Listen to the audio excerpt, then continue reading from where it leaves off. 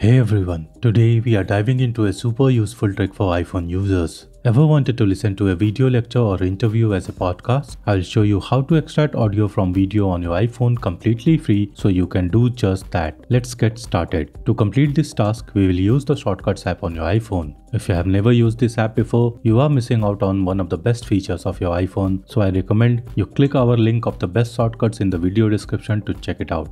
Now, let's get on to our tutorial. Use the link in the video description to open our written guide. Tap the Get Extract Audio Shortcut button and then on the Get Shortcut button. Tap on Open and use the Add Shortcuts button to add it to your shortcuts gallery. Now, open the video you want the audio extracted from and tap the Share button. You can do it from the Photos app, the Files app, or any other app that support iOS native share sheet function. Scroll down the iOS share sheet and choose the Extract Audio shortcut. Depending on the length of the video, it might take between a few seconds to a minute for the process to complete. Once the video gets processed, the shortcut will open the file picker, allowing you to choose where you want to save the extracted audio file. Navigate to the destination where you want to save the file and tap Open to save it. As you can see, the shortcut has successfully extracted the audio from our video. In our testing, the shortcut works best when the video length is just below an hour. If you want to extract audio from a longer video, we recommend splitting it down first, and you can learn how to do that